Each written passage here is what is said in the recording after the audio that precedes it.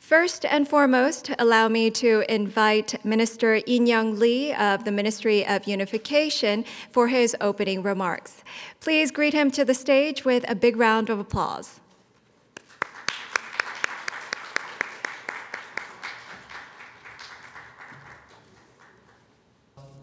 Good morning. I am Lee In-young, Minister of Unification of the Republic of Korea. I would like to welcome you all to the Korea Global Forum for Peace, a multilateral international conference on peace and unification on the Korean Peninsula. Due to social distancing measures implemented following the spread of COVID-19, this year's conference will be held remotely online. But I'm nevertheless confident that for the establishment of peace on the Korean Peninsula, this conference will serve as a venue to facilitate dialogue among the international community and explore practical solutions toward the goal. This year's forum has been made possible through collaboration with 16 partner institutions from home and abroad, offering many informative sessions on a wide range of topics. I would like to extend my gratitude to all of our partners for their preparation and hard work. I would also like to thank Prime Minister Sye-kyun, Speaker of the National Assembly Byeong-seug, U.S. Congressman Brett Sherman, and Inaugural UNESCO Chair in Future Studies, Professor Sohail, INAYATULLAH, for their kind congratulatory remarks. In addition, I would also like to extend my sincerest gratitude to His Excellency United Nations Secretary General Antonio Guterres and Fermin Eduardo Matoko, Assistant Director General of UNESCO, for extending their support for peace on the Korean Peninsula through special messages. And I also thank Executive Director David Beasley of the WFP, who will be addressing the audience with his keynote speech on the second day of the conference. The more than 190 speakers and moderators that will participate in this year's event are experts and scholars who study the Korean Peninsula issue and work on the front lines of peace to lead global public opinion. I would like to show my respect for their passion and for their devotion to the cause of peace. Last but not least, I would like to warmly welcome diplomatic corps from around the world, as well as other distinguished guests who have joined us online this morning. This year's Forum's main theme is peace and prosperity on the Korean Peninsula, past, present, and the future. Discussions on the first day will examine issues on the Korean Peninsula using the paradigm of peace, and sessions on the second day will specifically discuss the topics of humanitarianism and change in North Korea. The final day will explore our roles and tasks ahead with regards to the future on the Peninsula. Honorable guests, the past 70 years in Korea since the Korean War and the resulting separation has been a period of restoration and rebuilding. With a strong will to stand up once again, the Korean people have established economic and social foundation from the ashes of war and accomplished proud democratization and economic development of today. However, the war has not ended, and the structure of division of the Korean Peninsula caused by the Cold War still firmly remains in its place.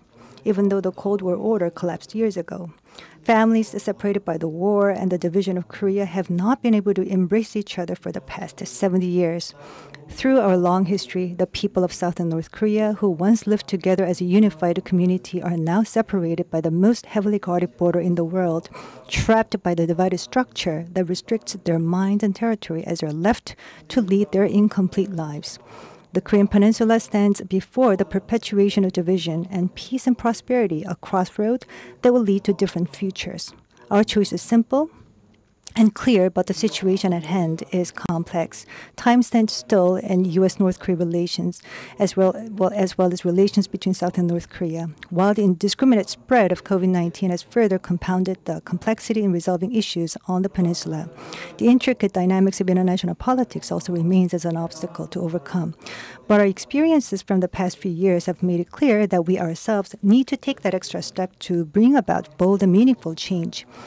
It was in 2017, when the circumstances were most dire due to nuclear tests and other provocations by North Korea, that President Moon Jae-in announced the Berlin Peace Initiative to the world. North Korea responded through Chairman Kim's New Year's address early 2018 this year, and that led to North Korea's participation in the Pyeongchang Winter Olympics. And this paved the way for the two Koreas to begin an unprecedented journey towards peace. Later that year in April, the leaders of South and North Korea, through the Panmunjom Declaration, agreed for the first time in history on denuclearization and establishment of a peace regime on the peninsula. And in September, the Pyongyang Joint Declaration and the Comprehensive Military Agreement were concluded, with which the two Koreas began taking steps to reduce military tension along the border. As the history of inter-Korean relations over the past 70 years has demonstrated, waiting for change and merely hoping for the situation to resolve itself will never lead to an improved future on the peninsula. The Ministry of Unification's volition towards peace and prosperity on the peninsula remains strong and resolute. We must bear in mind that we're not sailing through calm and open seas, but are breaking through thick ice to navigate new waters like an ice-breaking ship, such is an attitude expected of us. The former Chancellor of West Germany, Willy Brandt, who contributed to reunification of Germany through Ostpolitik, once said that smaller steps are better than no steps at all. By promoting smaller projects, I plan to resume humanitarian assistance, exchange, and cooperation while restarting dialogue between the two Koreas and implementing the agreements made by the two Koreas one step at a time. From healthcare, joint disease control, climate change, the environment, and other matters affecting our daily lives, these projects will address these issues and beyond to foster substantive cooperation that will further open the path towards peaceful coexistence. Focusing on the low-hanging fruits that the two Koreas can work on right now to make the change, we will further build on that restored trust to open a broader platform for dialogue and negotiations. The two Koreas, through reciprocal cooperation, will regain confidence in the prospect of living together as one community, and I'm confident that we can speed up the Korean Peninsula peace process, as well as assist denuclearization dialogue between the U.S. and North Korea as a result.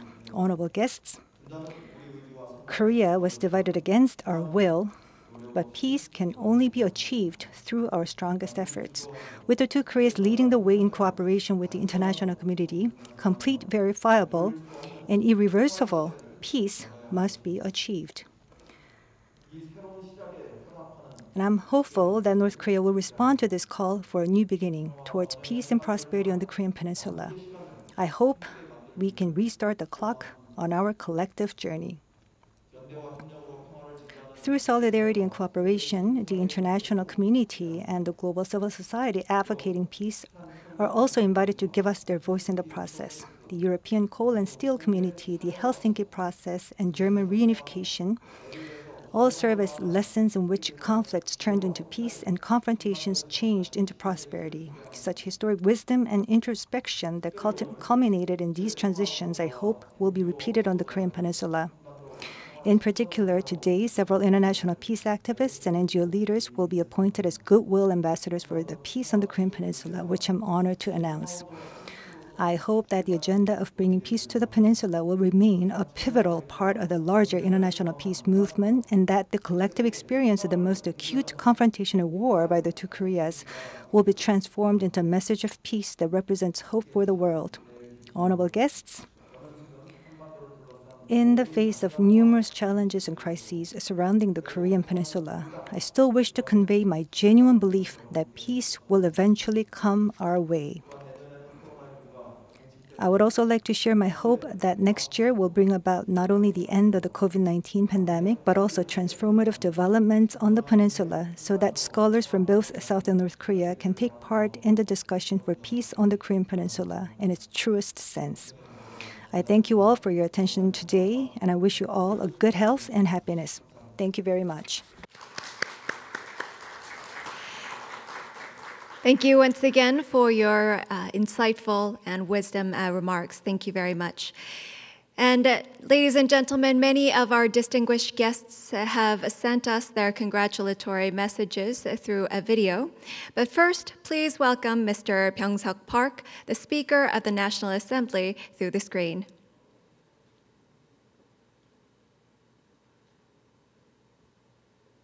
안녕하세요. Ladies and gentlemen, my name is Park Byeong-seug. I'm the Speaker of the National Assembly of the Republic of Korea. Congratulations on the opening of the 2020 Korea Global Forum for Peace. Thank you very much to Minister Lee In-young and organizers at the Ministry of Unification. To everyone joining us online, good morning, good afternoon, and good evening. The 2018 Pyeongchang Winter Olympics brought us a spring of peace, and we've witnessed 3 inter-Korean summits, and the U.S. DPRK leaders met twice after putting aside 70 years of hostility. The 3 leaders met at Panmunjom, and that was a historic incident indeed. But this spring of peace has not yet borne its blossoms. South and North Korea remain the last divided nation on Earth. The path to peace is much like the Gordian knot, and that it is not easy to break. Although many challenges lie before us, we must overcome them. We must not move too quickly or come to a standstill. We must make steady progress forward. Peace on the Korean Peninsula has to do with the very survival of the 80 million Koreans living on this land. Our destiny must be decided by ourselves, and we must take those audacious steps forward. We must go on this path, and we will. Let us take those steps forward. It is always darkest before the dawn. For the sake of peace on the Korean Peninsula, the government, the National Assembly, and our people must pool our cooperation and wisdom. That's how we can obtain the necessary support from the international community. I hope that today's forum will allow us to take stock of the situation on the Korean Peninsula and present alternatives for a peaceful and prosperous Korean Peninsula. With the leadership of Minister Lee, whom I admire, our people's hopes for peace and unification will hopefully be realized soon. Congratulations. Thank you for your kind words, Mr. Park. And next, we also have Prime Minister Sye-kyun, who has sent us his message through another video. Please turn your attention to the screen.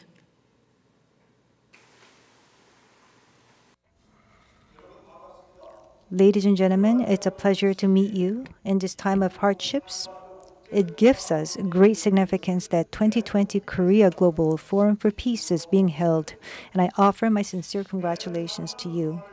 Every year, to discuss peace on the Korean Peninsula, the Ministry of Unification of the Republic of Korea has been organizing this forum, and I commend them for their hard work.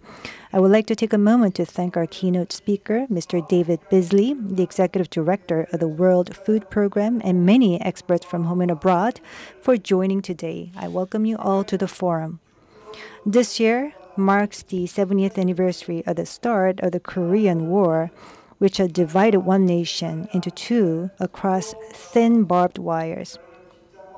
At times, we had to go through challenging times marked by tension and conflict. Yet the path South and North Korea must take is all too clear. We cannot stop in mid-track. Slow and strenuous as it might be, we must persevere and move one step at a time towards peace and unification. 20 years ago, when the Joint Declaration of June 15 was signed, I remember the hands that South and North Korea held of each other. 2 years ago, when the Panmunjom Declaration was announced, I remember the warm embrace that South and North Korea had for each other. The South and North were one and must be united again as one. As we're experiencing COVID-19 and abnormal climate events, we realize that South and North Korea are to each other the inseparable partners for the life and safety of each other once again. In this vein, the Korean government, starting with healthcare, epidemic prevention, disaster control, and other matters concerning our lives, will yet again make the case for peace and unification. To create a community of life, we will endeavor to set the shared vision of South and North Korea and work together in unity. I hope that the Korea Global Forum for Peace will serve as a guidepost of hope towards that goal. For life and peace on the Korean Peninsula, I hope this forum will present in-depth and practical measures. In closing, I wish every one of you a great success and luck. Thank you. Thank you once again for your kind words, Prime Minister. Thank you very much. We also have some congratulatory video messages from overseas. So first, Mr. Sohail INAYATULLAH, the inaugural UNESCO Chair in Future Studies, has sent his video. Please turn your attention to the screen. Congratulations to the Korean Global Forum for Peace. What you're doing is significant, it's important, and it will make a difference. The macro historian Brad Pollock argues the image of the future leads. First, we imagine the future. Then we engage in discussions about how to create the future. Then we work out the details. So what you are doing is crucial. The imagination of a Korean peninsula that's unified. Even going further, an Asian confederation. So continue your amazing work. Thank you so much for imagining a peaceful, a purposeful, a prosperous peninsula. Thank you so much, and I wish you hearty congratulations. Hello, I'm Congressman Brad Sherman from California's best named city, Sherman Oaks. For 24 years, I've served on the House Foreign Affairs Committee in the United States Congress in Washington, D.C. Please accept my best wishes for this year's gathering of the Korea Global Forum for Peace. As a senior member of the Foreign Affairs Committee and Chair Emeritus of its Asia Subcommittee, I know the importance of the U.S.-Korea relationship. Although an armistice was signed in 1953, we technically remain in a state of war with North Korea. This does not serve anyone's interests. In July of 2019, my colleagues and I secured an amendment to the annual National Defense Appropriations Bill, putting Congress on record in support of diplomacy to formally end the Korean War. We all want peace, and that begins with acknowledging the obvious. The Korean War is over. Working with KPAC and my friend Casey Choi here in Los Angeles, I've joined my colleagues in introducing two pieces of legislation that call on the administration to work to hold reunifications between Korean American families and their relatives in North Korea. While there have been 21 family reunions between South Korean families and North Koreans, and that's far too few, none of them have involved Korean American families.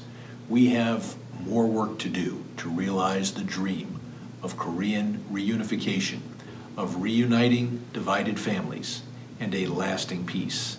Let us continue to work toward that dream. I'm Congressman Brad Sherman.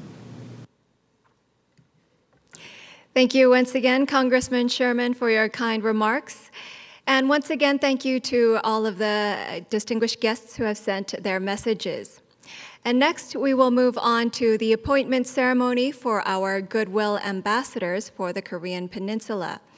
At the appointment ceremony today, we have Research Professor Daehoon Lee of SungKongHoe University, Professor Yoon of Chungbuk National University, and Director Jujin Chung, Center for Peace and Conflict Resolution, here on site. And we also have Professor Dong-Jin Kim, the IRC Marie Curie Fellow at Trinity College, Dublin, Ireland.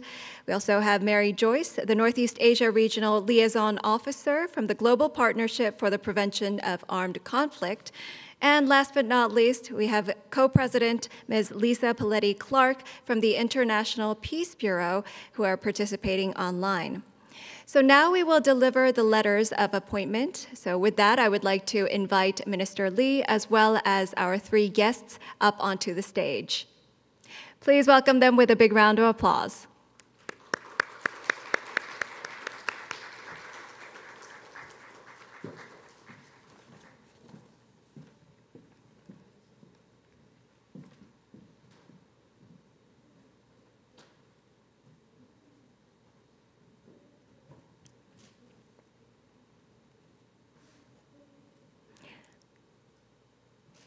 Letter of appointment for Goodwill ambassadors. Research Professor Daehoon Lee of SungKongHoe University is appointed as a Goodwill ambassador for peace on the Korean Peninsula to increase the international community's interest in peace and also to expand the public diplomacy network. September 7th, 2020, Minister of Unification, In-young Lee. Congratulations.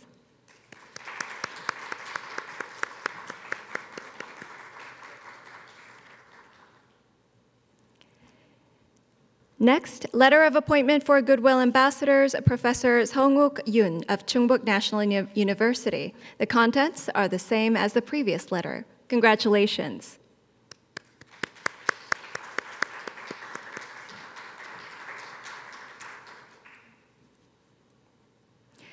Letter of appointment for Goodwill Ambassadors, Director Jujin Chung from the Center for Peace and Conflict Resolution. The contents are the same as the previous letter. Congratulations.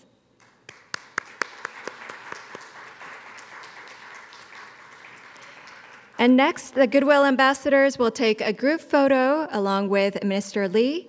And for those who were unable to participate today, we will deliver the letter of appointment. So please open up and hold your letters for the photo. Thank you very much.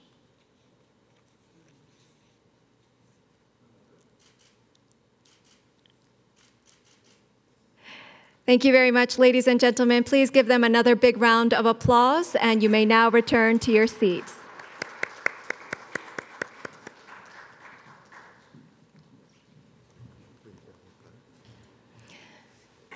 And with his appointment, research professor Daehoon Lee of SungKongHoe University will represent all the other Goodwill ambassadors when he says a few words. 안녕하세요. 방금 한반도 Hello, I've just been appointed as a Goodwill Ambassador for peace in the Korean Peninsula. I am very pleased, but I also feel a heavy sense of responsibility being here today.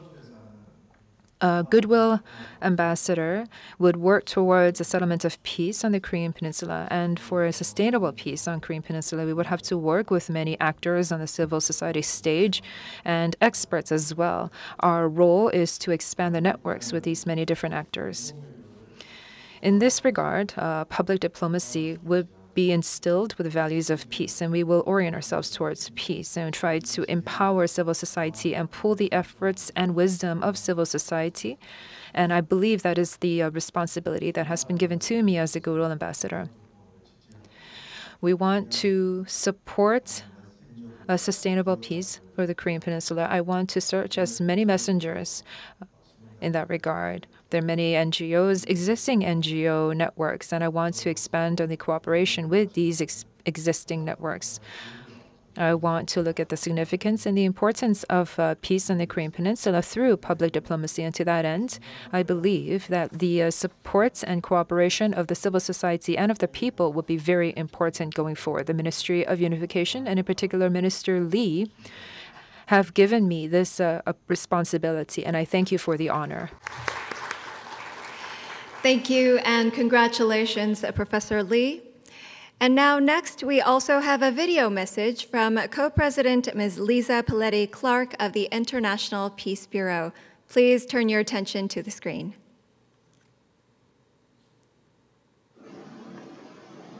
Dear friends, thank you so much for having offered me the honor of becoming a Goodwill Ambassador for peace on the Korean Peninsula. I accept with humility, and it is really an honor for me. Thank you. I have only ever been to Korea twice. I am certainly not an expert on peace on the Korean Peninsula, but I have witnessed on both the occasions when I was in Korea the incredible enthusiasm and determination of civil society organizations, of local government institutions, and in general of all the people I met in Korea, the enthusiasm for peace and the determination and resilience against things going wrong. I am a part of the International Peace Bureau. I am its co-president currently. And this is a global organization which tries to offer networking opportunities to organizations from all over the world that are essentially interested in peace building from a civil society perspective. Of course, influencing the institutions, but starting from grassroots. That's how our organization began. And it seems to me that my experience in Korea has shown me that that is exactly what's happening with the Korean peace process right now. This is a contribution that I think, as a European, I can offer to the Korean peace process, which is to spread information about what's happening in Korea. Naturally, we can all contribute by signing petitions and all the campaigns that demand that a peace treaty be finally signed, that the Korean War finally be ended, but also that we can begin to think more about how we can promote reconciliation and cooperation across the demilitarized zone and between the Koreas, and help in this in the peace process. I think it's also terribly exciting for us Europeans and from other continents as well to learn more about what's been happening in Korea. For example, very few people that I have met have heard of the Sunshine Policy, and the fact also that it is linked to something which is deeply embedded in our European culture, which is the Aesop fable from which President Nobel laureate Kim Dae-jung derived his Sunshine Policy. This is a story that really is part of our culture, it's part of the world culture, and it proves once again, if this were needed, that human societies are not stopped by national borders. We all have similar outlooks when we think of peace. So I hope that as a foreigner, as a European, as a non-expert in Korean affairs, I can, however, contribute to disseminating greater information, producing greater exchanges and contacts, all of which always works positively towards, with a synergistic relationship, so that information can increase and greater cooperation can lead to reconciliation and peace. Thank you. Thank you, Ms. Clark. And next we have Professor Dong-Jin Kim of Trinity College, who is also saying a few words through a video. Hello, I'm a Goodwill Ambassador for Peace on the Korean Peninsula, Kim Dong-Jin. First, to broaden global interest in peace on the Korean Peninsula and facilitate the international peace movement and peace public diplomacy network, I have been appointed as a Goodwill Ambassador for Peace on the Korean Peninsula. I thank you for giving me this honor. In particular, as this year marks the 70th anniversary of the Korean War and the 20th anniversary of the Joint Declaration of June 15, it is meaningful that the Ministry of Unification has organized this gathering of global scholars, experts, and peace activists, the Korean Global Forum for Peace, and has appointed me as their Goodwill Ambassador. I feel all the more honored as a researcher on peace. Peace on the Korean Peninsula requires mutual understanding and cooperation between the two Koreas, and at the same time calls for understanding and cooperation of the international community. To that end, in various forum for public debate at home and abroad, I will work to raise interest and understanding of peace on the Korean Peninsula and help facilitate goodwill and cooperation, and further to contribute to expanding this public debate on peace. I now work and live in Ireland, a place I believe has similar experiences with that of the Korean Peninsula in terms of national division, sufferings from a war, and sustainability of the peace process. Moving forward, for scholars and civil society peace activists and experts from the two nations, I will exert great endeavors to promoting their exchange and cooperation. Furthermore, with researchers and peace activists from other conflict regions, I seek to continue cooperation with them so that they become more aware of the peace process on the peninsula, and also for mutual learning of policies, solidarity, and cooperation. A platform can be established to end the 70-year-old war and build peace on the Korean Peninsula. We are carrying out this Korean Peninsula peace process. And this process is not just a matter that pertains only to the Korean Peninsula, but also to world peace that is aspired by citizens across the globe. In our international peace research and movements, I will stay firmly committed to ensuring that case studies and agendas of the Korean Peninsula are fully incorporated in the process. Once again, I thank you once again for appointing me as your Goodwill Ambassador. I wish everyone good health. Thank you. Thank you very much. And now, last but not least, we have another video message from Liaison Officer Mary Joyce from the Global Partnership for the Prevention of Armed Conflict. Let us greet her through the video. Dear friends and colleagues, it is my great honor to share this message with you as a newly appointed Goodwill Ambassador for Korean Peninsula Peace. My name is Mary Joyce, and I am the Northeast Asia Regional Liaison Officer for the Global Partnership for the Prevention of Armed Conflict, or GPAC. GPAC is a global member-led network of civil society organizations who actively work on conflict prevention and peace building. In Northeast Asia, this network is coordinated by the international NGO Peace Boat, based where I am in Tokyo. Peace for the Korean Peninsula is crucial not only for the Korean people, but also for the broader Northeast Asian region, and indeed for the entire world. With this at heart, GPAC has been promoting a regular civil society dialogue for the peace and stability of the Korean Peninsula through what we call the Ulaanbaatar process, involving participants from both sides of the DMZ, as well as from other countries throughout Northeast Asia. Such dialogue, in as many different forms and different spaces as possible, is crucial to preventing armed conflict, to building mutual trust, finding ways to overcome tensions, and coming up with creative ways to sustain peace. Civil society, in cooperation with actors from other sectors, plays a vital role in this process and in enabling dialogue and collaboration between communities and societies polarized by conflict. While we may have different nationalities and backgrounds, different political systems and beliefs, we come together in this process with the common recognition of the urgent need for peace on the Korean Peninsula, and with belief in the significant role that civil society, including women and youth, can play. We also come with the greatest respect for the leadership and efforts of the Korean people towards this over many long decades, and a deep responsibility as members of the international community to do all that we can to support such efforts, including the recently launched Korea Peace Appeal.